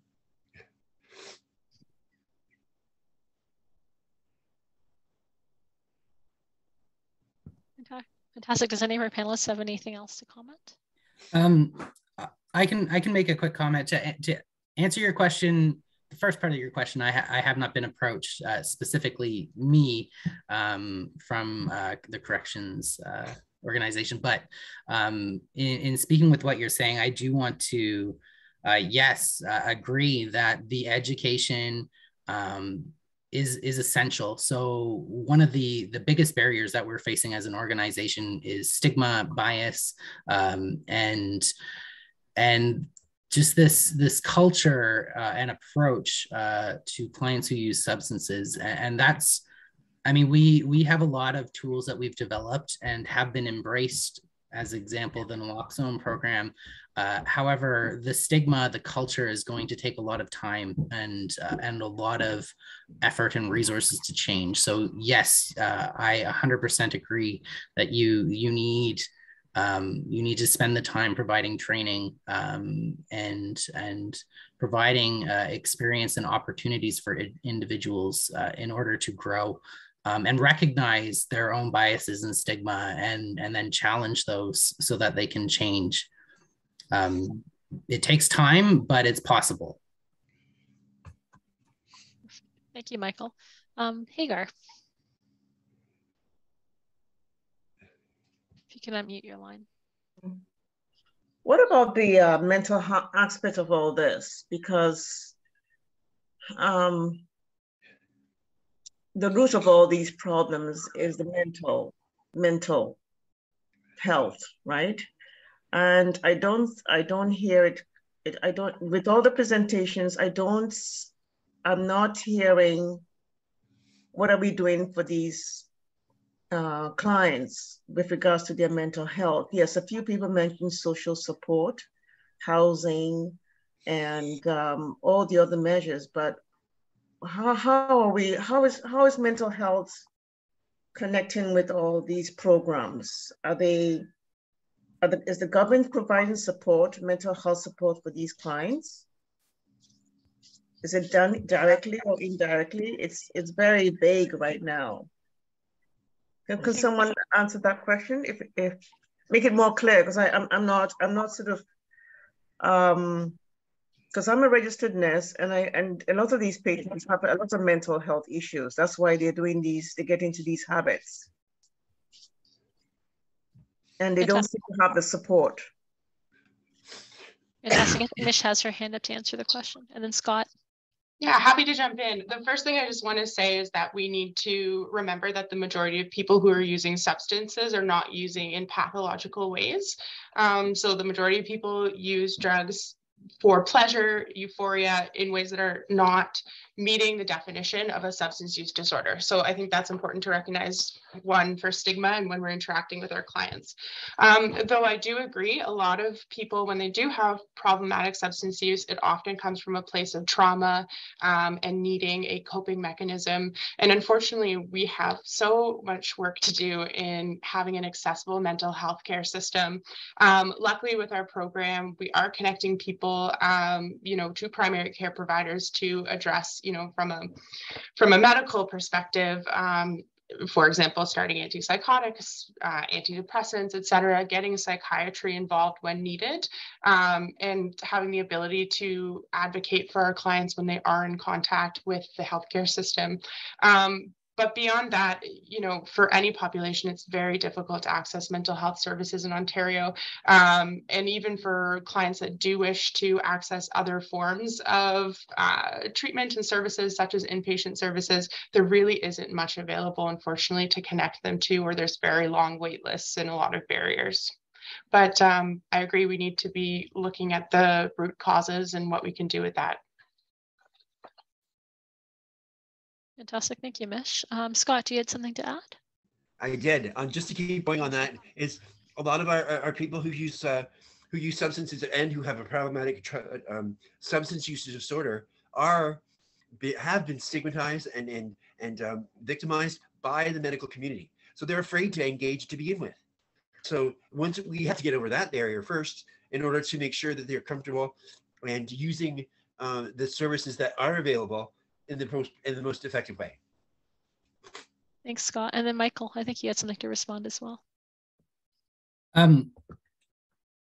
Thank you, Scott. That is a very important point to keep in mind when we're talking about support that is available to clients within our communities in accessing healthcare. And I don't want to paint a picture that sounds that everything is all good up here in our area, but we are working very, very hard in developing clearer pathways for our clients in between our programs and developing no wrong door approaches. And a lot of it has to do with resource investment. So mental health and addictions programs are underfunded in general. So we have a lot of opportunities for growth. But some of the things that we're doing here is trying to get people connected where they present. So emergency department, inpatient beds, addictions medicine units, to our outpatient programs.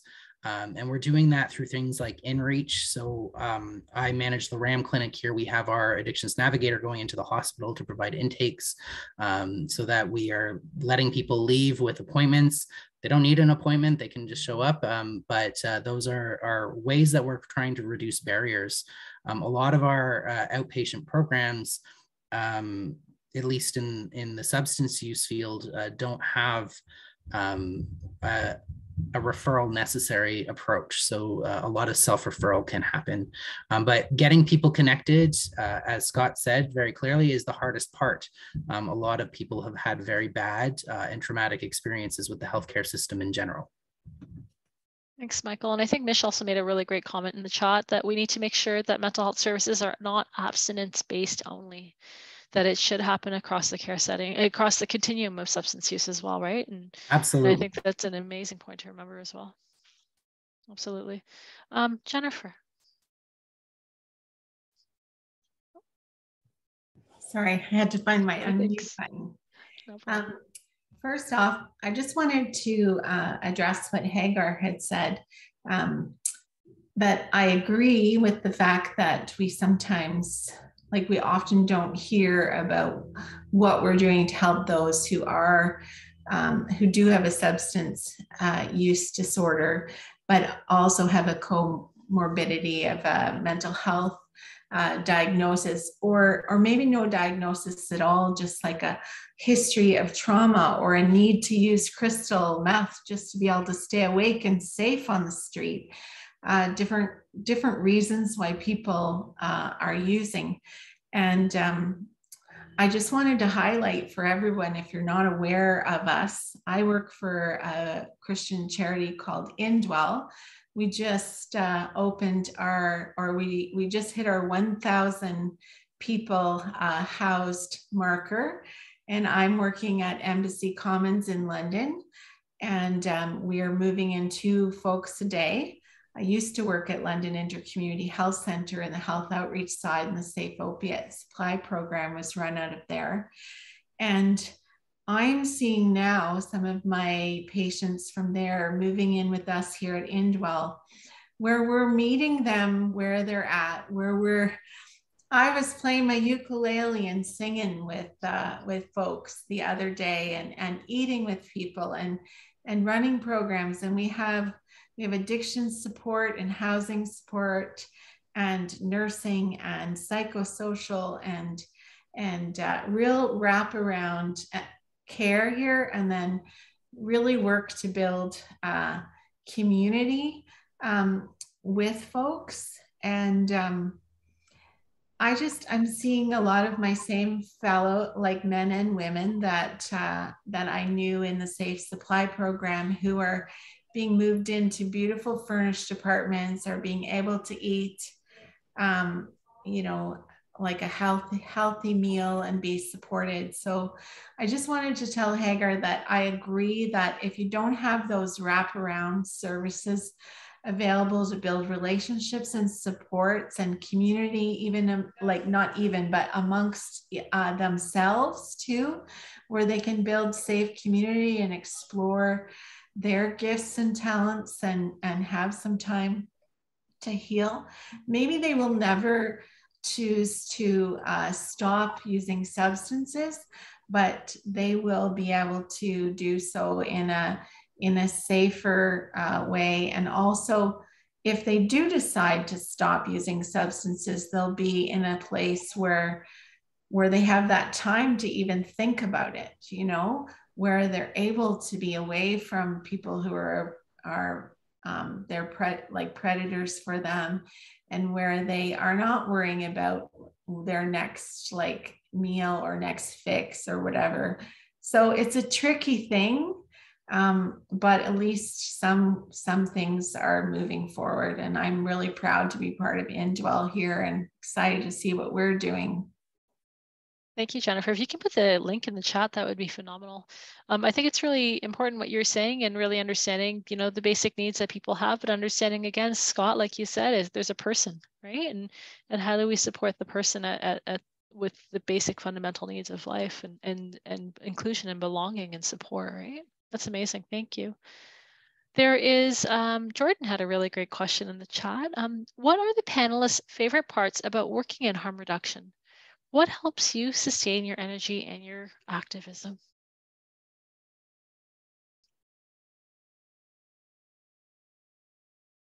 Any of the panelists can unmute their line. I'll unmute. Oh, sorry. No, it's okay. Just you go. The everyday human connections. And I think in a lot of previous nursing, I sort of felt a need to be a certain person and to sort of suppress my personality and humor. And it's really exciting to be able to bring your whole self to work and really connect with people and give them a new experience of healthcare.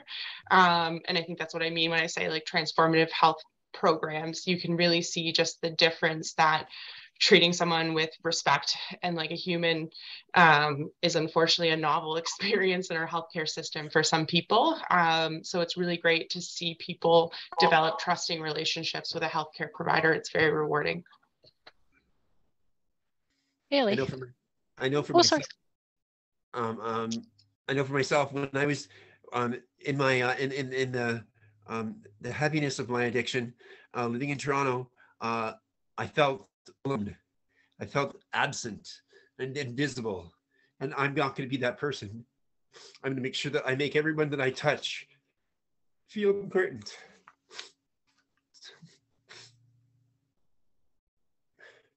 Jordan planted that question on purpose.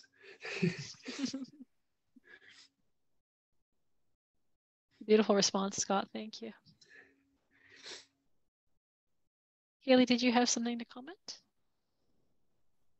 Yeah, I put my response in the chat, but happy to say it as well for people who can access the chat. Yeah, just I think hearing from service users and community members about how drug checking results help them advocate for themselves, whether it's with their primary care provider or their team, helps them communicate with their friends what's in their local supply, because often we know that, you know, drug markets are very hyper localized. So what one person is using is often what other people will be using as well. So helping to sort of spread the word that way in terms of what's in the drug supply, things people want to avoid or not. And then again, what I mentioned in the presentation, just around bringing that information back to people, being able to bring that information back to their seller and say, like, you know, wherever you're getting your product, it is a good product for me at least, or there's less contaminants in it, or, you know, there's really a lot of contaminants in this product that people do not want to be using. And I heard a very heartwarming story on Friday that during the height of the pandemic, somebody was able to use our results to avoid using fentanyl that was contaminated with benzos. They felt very strongly that they did not want to be consuming benzos, and it was through our results that they were able to ensure that they weren't. And yeah, that was a really heartwarming story.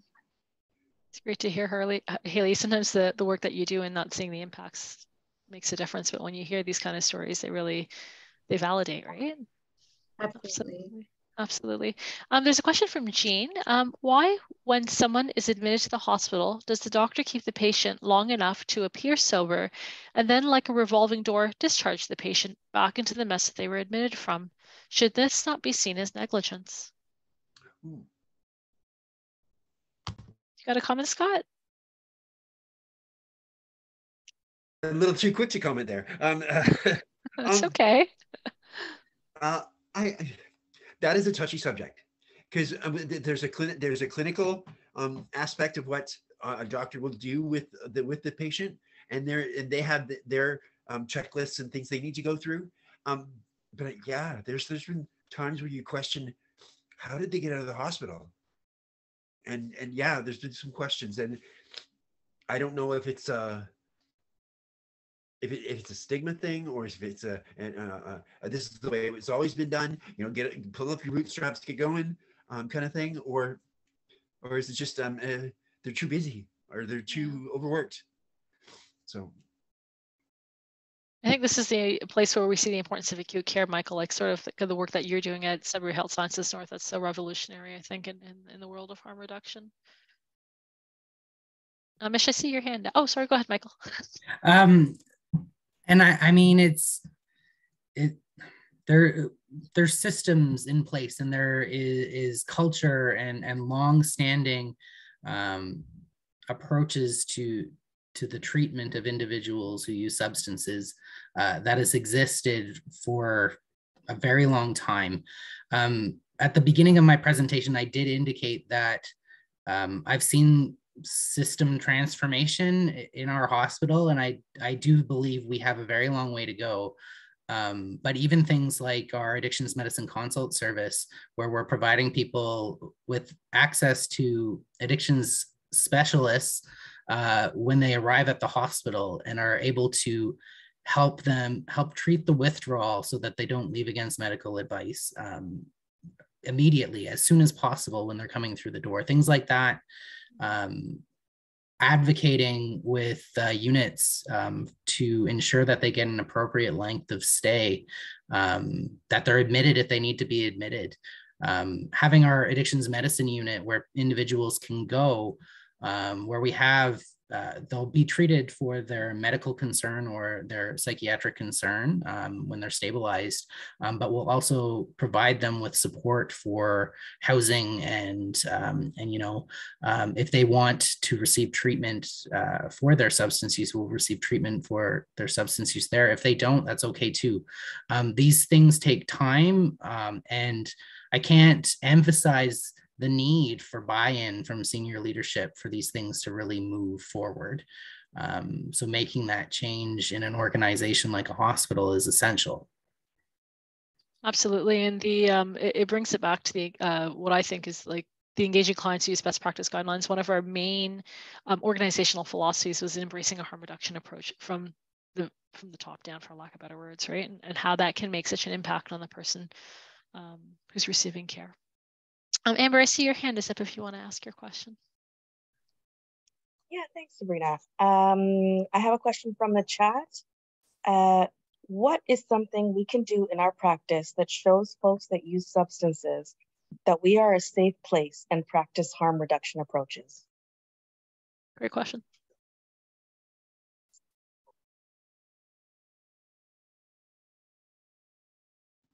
I think I said it in my talk, that the easiest, most effective way you can show people that you care and you are using a harm reduction approach Those are your words. Is using the proper terminology. You're not clean. You know, how long have you been clean? No, I showered this morning. Thank you very much. You know, so and things like that. As soon as someone says those words to me, I flip a switch and I don't pay attention. And it just made your job 10 times harder.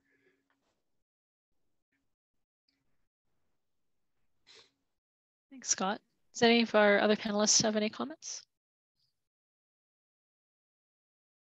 So I just wanted to say what Scott was trying to, my original question is exactly what Scott is trying to say, is that I think maybe we as nurses, this is part of our program anyway, but we need to have a sort of program for doctors and nurses and all the healthcare professionals where we can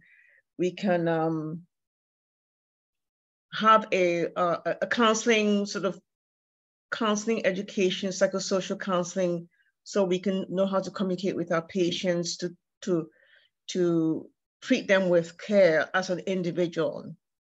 Because there's obviously a lack of resources. That's why the mental health funding is not there in our systems. So if we put it as part of our curriculum and how to communicate with patients with care, through care, and treat them as individuals, I think all these issues will go away, like the stigma and all the other issues that we've discussed today. Is that something that's already been started? Is this something that's under discussion? Does any of the associations bring up these issues? Because there's only so many counselors out there, there's so many psychologists out there. We need more people to get involved, more healthcare professionals to get involved in systems like this where we can treat them like individuals. Because I've seen it before, how some of these patients are treated. Absolutely. Can anyone make a comment on that? I don't know. I don't work in those areas, but. Does any of our panelists have comments for Hagar's question or statement? It's not necessarily a perspective from Toronto's drug checking service, but as an employee of maybe St. Michael's Hospital and Unity Health Toronto, and just hearing about the work that Michael is doing, I do think like these big hospital systems putting forward, like, you know, making harm reduction a part of their strategic plan for the next 4 years, like genuinely integrating it into everything that they do does make a big change or can make a big impact. And I'm hoping, I know in Toronto's downtown core, a lot more hospitals are moving towards that. And I would like to see it go systems wide, because I think, you know, organizations like that do have to follow through with their key performance indicators or what is in their strategic plan, and making yourself accountable to them is really impactful, or can be really impactful. I think what Mish said in the chat in regards, it starts from when nurses are being trained or with healthcare providers are being trained, right? Integrating harm reduction into a basic part of healthcare training, not a one-day course or not a one-day add-on where someone comes in to teach a half an hour or an hour session on it, but actually truly integrating the principles into undergrad education, and then ensuring that no door is the wrong door, right? Like harm reduction belongs not only in community care, not only in public health, but it does belong everywhere where a client can access care. And as some of our panelists have shown, in a medical and a non-medical model as well too, and really encouraging that. There's one final question, Matthew. I'm gonna let you open your lines, but I am recognizing you're almost at time. So go ahead, Matthew. I actually just wanted to quickly speak to the issue around communication. So if I do see there is another question, so I can let them go ahead. No, go ahead, Matthew. It's okay. So Daniel Kahneman in his book Noise kind of describes how the environment impacts our ability to make decisions. So even though we're taught a specific certain way as a nurse, as soon as we're on a unit, we're short-staffed, we're burnt out, there's poor, it's just a chaotic environment to be in. And so clients who use substances, quite often, we don't communicate what we're capable to provide to them. And this is an instance with almost any clients that we might actually be coming into contact with, which can potentially lead to a misinterpretation of meaning by the nurse. So it's important to discuss what it is that you can provide as a nurse, how you can help set those, let them know right at the gate, provide boundaries, enhance communication, because it's very easy for things to get lost in the noise and for us to quickly write someone off as being a difficult and having them leave against medical advice. I say that in quotation marks, but you can't really see that. Yeah, so I just wanted to quickly emphasize the importance of that communication and communicating our capacity as nurses. Matthew. I'm going to open it up to any of our panelists that have any final comments or any inspirational words of wisdom to any of our participants. Yeah, just, you know, nurses have a voice and have the ability to make change within our healthcare system. And I'm glad to see over 100 participants here today interested in learning about harm reduction, and just try and have a voice and speak up for people who, unfortunately, their voices aren't often heard in our healthcare system. So thank you. Thank you. Any of our other panelists?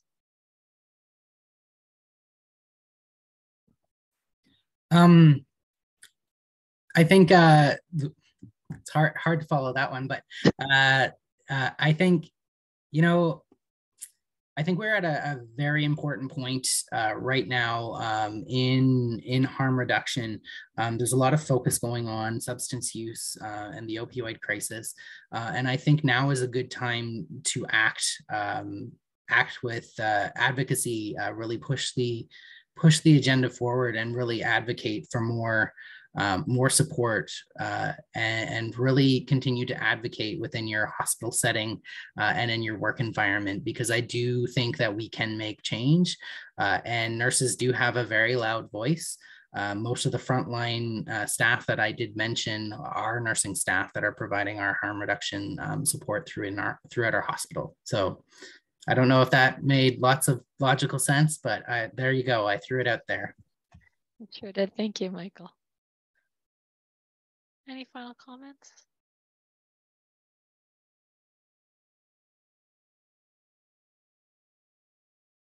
Hearing none, I really want to thank everyone for being a part of our discussion and sticking around right to the end. I really do appreciate it. It's been an incredible conversation, and there have been some more questions coming in. So I will honor the chat and take a look at it and get those questions answered for sure. If you would like to be involved with any of our program offerings, including future webinars, our contact information is on the screen. We'd love to hear from you and see you, and we have quite exciting events planned coming up in the near future. I will turn it over to Susan to do some final remarks in our closing. Thank you. Thank you. Well, the panel was just fabulous. You brought through so many different perspectives, and I think made all of us think, learn some new things, and probably think in some different ways, and maybe even reflect on our practices ourselves as nurses. So this was a wonderful, addition and complementary webinar to the last one. So if you didn't see the last one, we welcome and encourage you to watch that one. And then this one, I think we will post most, if not all of it, online for you to see and review as well. Thank you so much to our speakers. You gave your time to us and your expertise and your wisdom, and to Sabrina and Matt and other team members who put together this fabulous panel. So we'll see you again, possibly in a month, if you choose to join the next health system transformation webinar. And we'll just keep an eye on our events page for more details about that. That will be held on December 12th. And then after that, it'll be in the new year. So thank you everyone so much. We hope that you enjoyed today and that you've got lots of great pieces of wisdom to take with you.